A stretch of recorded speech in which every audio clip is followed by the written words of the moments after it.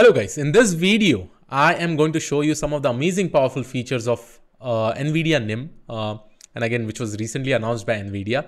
And if I talk about Nvidia NIM, it is a latest breakthrough in the generative AI development. Okay, Nvidia NIM is a set of inference microservices for deploying AI models, and it revolutionizes the way how we deploy generative AI enterprises.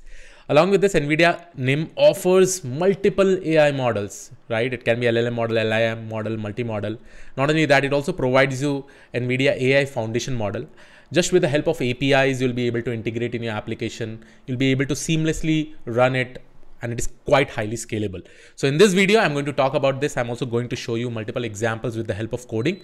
So please make sure that you watch this video till the end, because this is an amazing feature. And as I always say, there will be many LLM models that will be coming up, but the clear winner will be the company that provides the best inferencing thing for us, right? So let us go ahead, and this is the page over here. You can see instantly run and deploy generative AI, explore the latest community built AI models, AI with API optimized and accelerated by Nvidia, and then deploy anywhere with Nvidia NIM. You'll also be able to experience leading open source models, and I will be showing more about this. You can also do integration just by using an API callway. Along with this, you will be able to run anyway, accelerate your AI deployment with Nvidia NIM. How to buy? So here it is, and the best thing is that just for you to try it out, once you probably create a page, you'll be getting 1,000 credits, so which will be more than sufficient to explore and probably call multiple models to you, right? So let us go ahead and let us see. So first of all, go to this particular page. Anyhow, I will be giving you this link in the description of this particular video. Just click on try it now. And once you probably go ahead and click on try it now, here you will be able to see all the models, right? So with respect to models, you can see Llama 370B. It has almost all the open source model, foundation models. Along with that, Nvidia AI foundation models also it has, right? Even open source model also it has. So here you'll be able to see Gamma, you'll be able to see Edify images, multi-model, LLM model, LIM model. So here with respect to models, you can see reasoning is there. For reasoning, you can use all these models. Visual design, all these models are actually there. Retrieval, right? If you want to probably implement retrieval, it is also there. Then here you have speech, biology, gaming, multiple things are specifically over here. So let me show you one example over here, and then we'll also try to create an end-to-end application that will be a RAG application using this Nvidia NIM. So let's go ahead and let's start our project.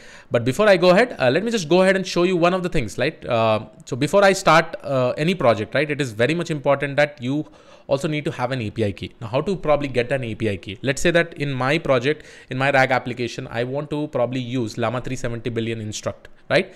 And right now, since the inferencing is happening in the Nvidia NIM itself, so if you go ahead and click this particular model, here you'll be able to see something like this, right? Here you'll be able to chat. So let's say if I say hi, and if I send a message, you'll be able to see that I'll be able to get a response.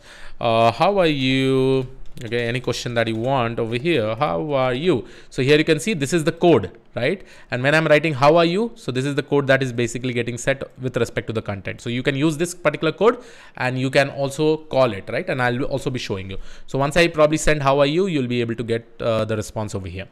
Now, when you go to this build.nvidia.com, first of all, you need to log in, right? So here you can see I have logged in over here. If you don't have an account, I would suggest please go ahead and create an account. And here you can see I have 954 credits left. Initially, you'll be getting 1,000 when you are probably creating a new account. Okay.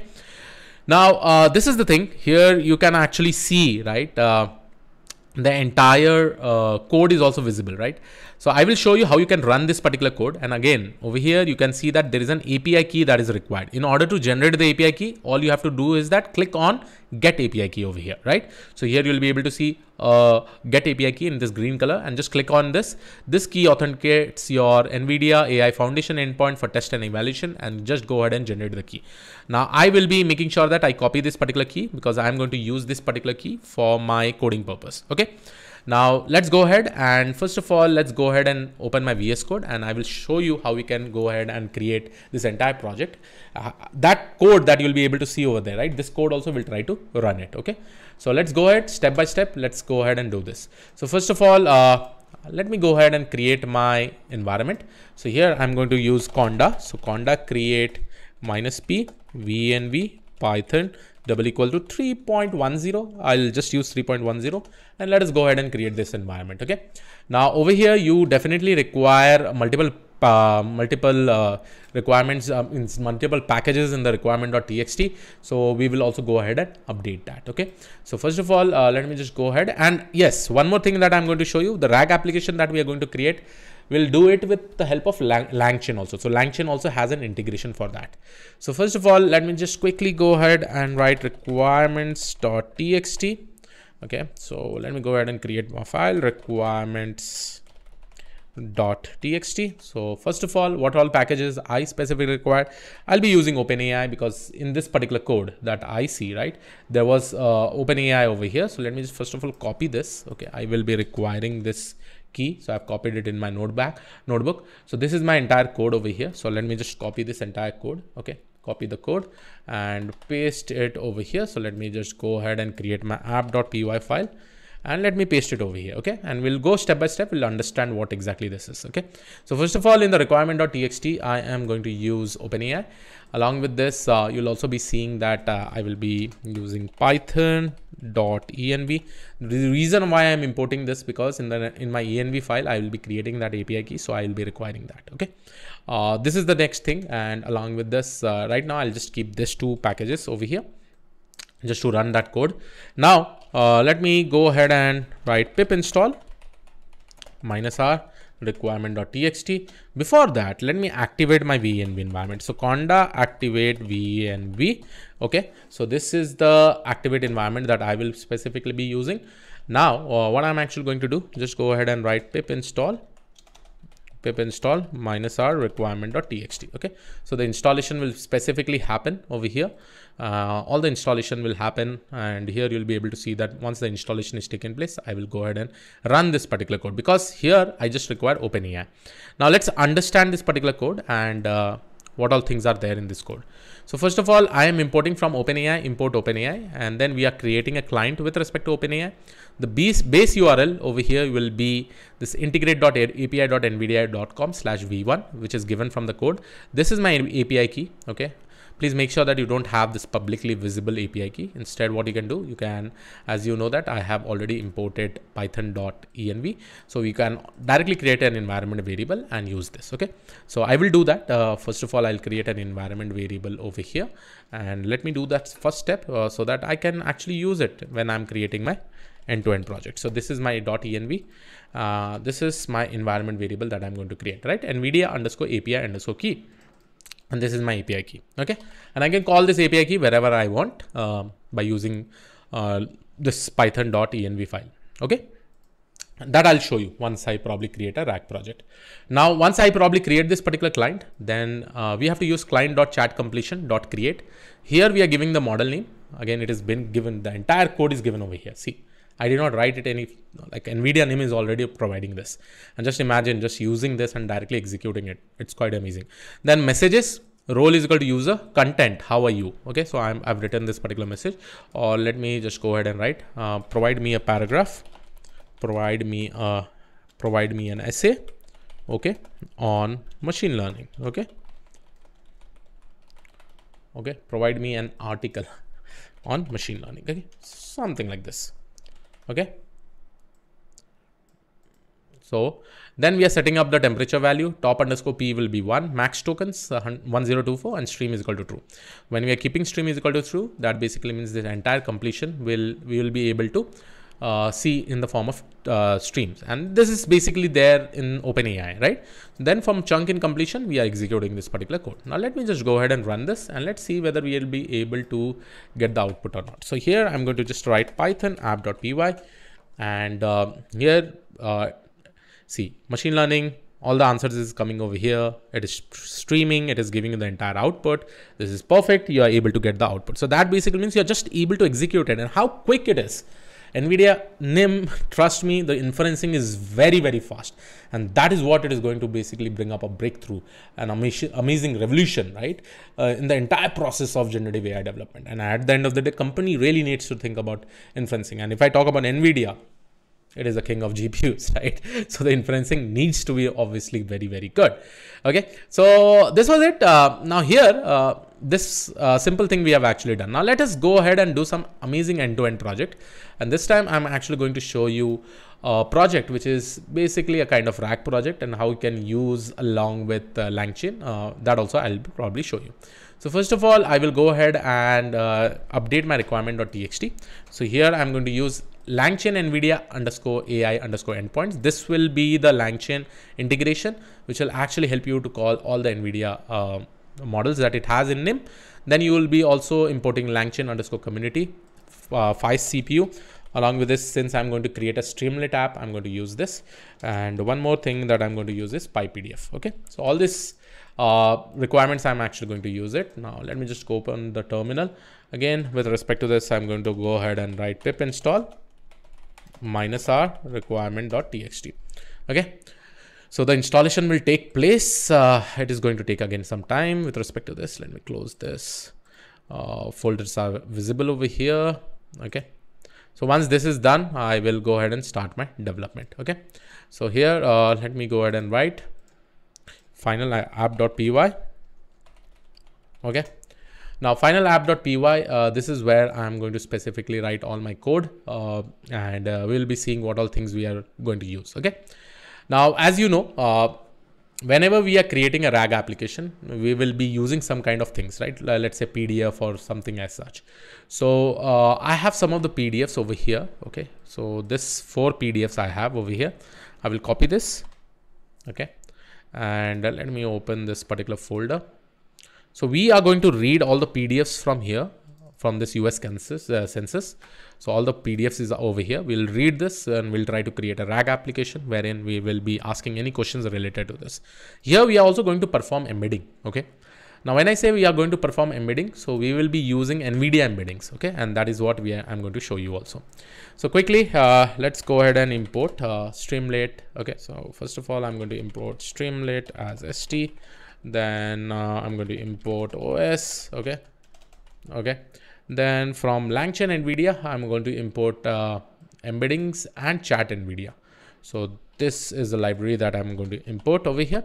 So this Nvidia embedding will be again used with the help of APIs and chat Nvidia to call any models that are available in Nvidia NIM. Okay, and this is the library that is used in integration with Langchain. Then you have this web-based loader. So since I need to probably read from my directory. So for that, I will be using from Langchain _community.document loaders. Since I'm also going to use output parser, create stuff document chain, and recursive character text splitter. So I am also going to use this. So these are some of the libraries that I'm actually going to use for my entire course project, right? Where we'll be using this. So here you can see the entire installation has also been done. Now let me quickly go ahead and write from .env import load _.env. So then we are going to initialize load _.env so that we'll be able to call all my environment variables. Now load the API or Nvidia API key because we need to load it. So for that, I will go ahead and write os.environment okay, and this will be nothing but Nvidia _API key, and this is what I have actually created in my env file, right? So here you go, and then just go ahead and write os.getEnv, and here we are going to use Nvidia API key. Okay, so my environment variable is ready. Now the next step, what we are basically going to do is that we are going to call our LLM model. So let me just go ahead and write my LLM model, and this time I'm going to use chat Nvidia, right? So chat Nvidia, and as you all know, I'm going to use which model? So chat Nvidia is there, I guess. So chat Nvidia, okay, chat Nvidia, and I'm going to use my model name, the same model name that I've actually called, that is nothing but Meta Llama 3 70 billion parameter. Okay, so this basically becomes my LLM model. Now once this LLM model is loaded, since I have to read from this particular folder all the PDFs, so let me just go ahead and create my one function which is called as vector embedding, because I have to create vectors for all this PDF file, right? Here I'm going to specifically use sessions, okay, so that I'll be able to access it here and there. So here let me go ahead and write for if vectors if vectors, I will create a session which is called as vectors, not in st.session_state. Okay, and this I will create another line. Now I will go ahead and write st.session_state. Okay, dot embedding. So first of all, I'm going to create my embeddings and I'm going to initialize to Nvidia embedding. Okay, so this is the embedding that we are going to use in order to convert the document into vectors or the text into vectors. Okay, so this is the first thing. So here you have st also, everything looks fine. Then I'm going to probably also create st.session_state. Okay, dot loader. Okay, and this time I'm going to use my py-pdf. Let's see, py-pdf directory loader, and I will be giving my folder location, that is US census. Okay, so let me quickly copy this over here. So this is my another library that I have to use it. Okay, so let's see till here if everything is working fine or not. I will just go ahead and open my terminal and let's see if I'm getting any error. Okay, Streamlit run final app.py. Okay, so once this is running, I think it should be running, and I don't think so any problem should be there.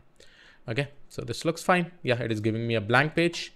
Now it looks fine, everything is fine. Let me quickly go ahead and close this. Okay, perfect. So US census, I'm actually keeping the up in this. So basically this py-pdf directory loader is going to read this entire PDF files inside this US census.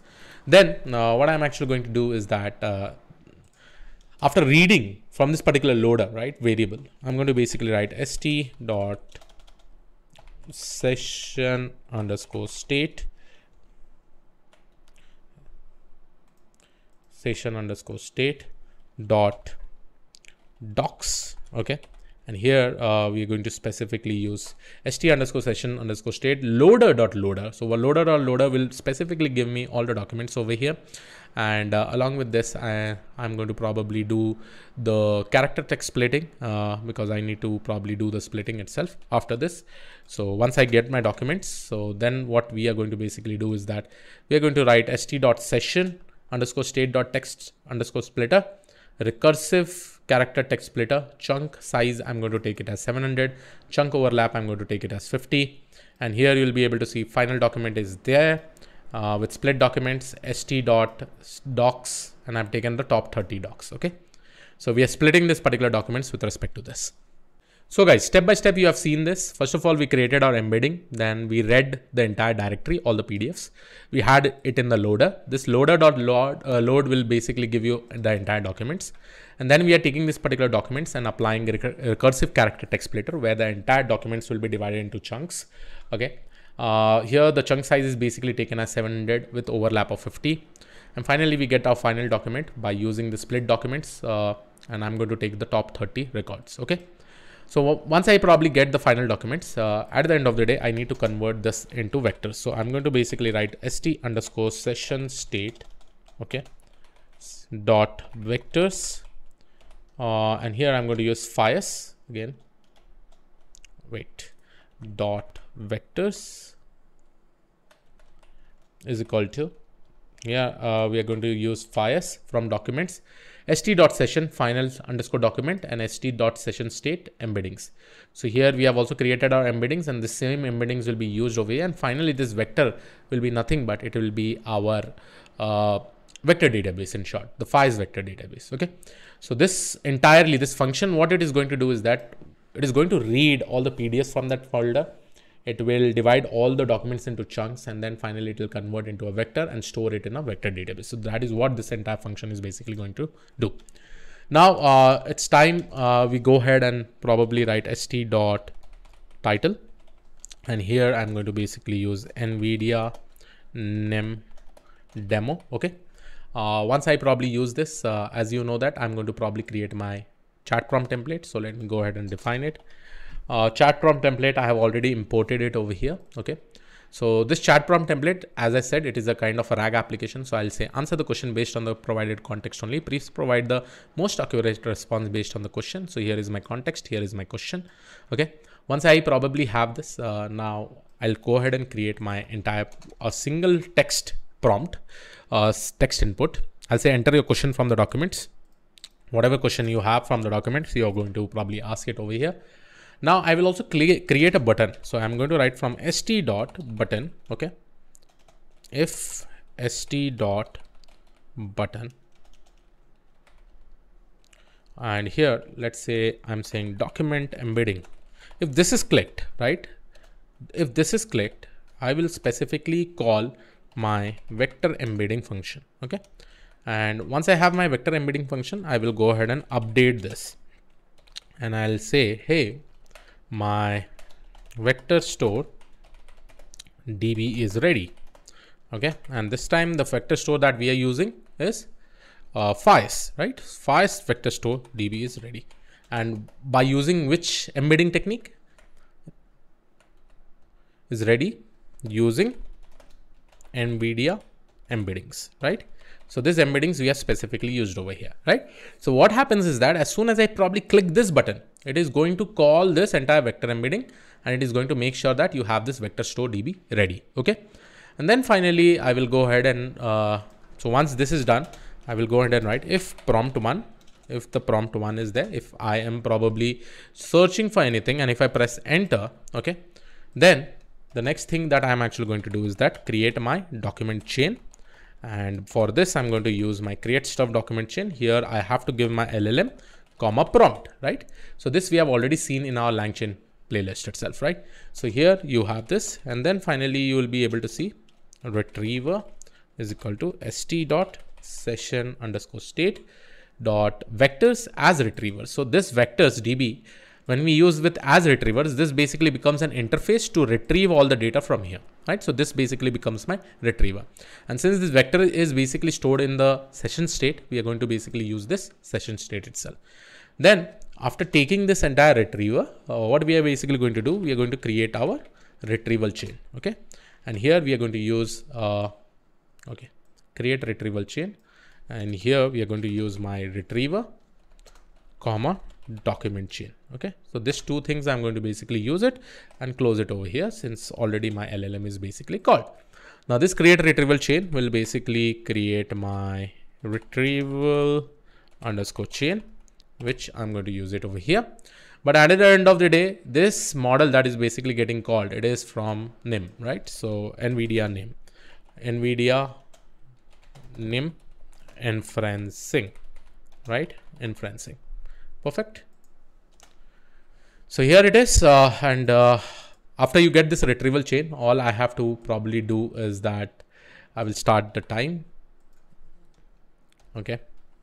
So import time. Let's go ahead and import time over here, because I'm going to use the time functionality so that I will be also able to measure and see how fast this is.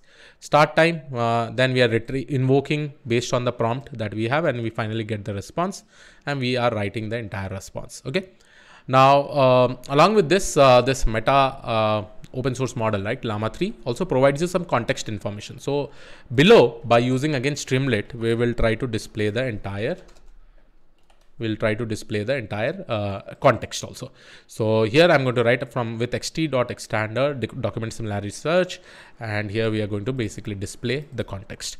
Now let's go ahead and run this, and I think it should probably work, and we are going to basically use this chat Nvidia itself. Now let's quickly open the terminal. So guys, now let's go ahead and run this code and see that whether everything is working fine. So here I'm going to basically write Python final app.py. Oh, sorry, I have to basically run with Streamlit. So Streamlit run final app.py. Okay. Anyhow, I'll be giving you the entire code in the description of this particular video. Go ahead and check it out, and definitely go ahead and use Nvidia NIM. Now, the first thing over here is that I'll go ahead and click on document embedding. So as soon as I probably click this, what it is going to do from that entire folder, it is going to take out all the documents, convert that into vectors, store it in the vector database. There we have used Nvidia embeddings. So we will just wait till the vector DB is ready, and then we will go ahead and ask any question that we want, like a RAG application. So still it is taking time. There are many files, 4 to 5 files. So obviously there are a lot of documents. And again, it is basically happening completely with the Nvidia NIM inferencing. So let's wait for some time. So here you can see the vector store DB is ready. Let me quickly go over here and see whether I'll be able to see my vector DB. Okay.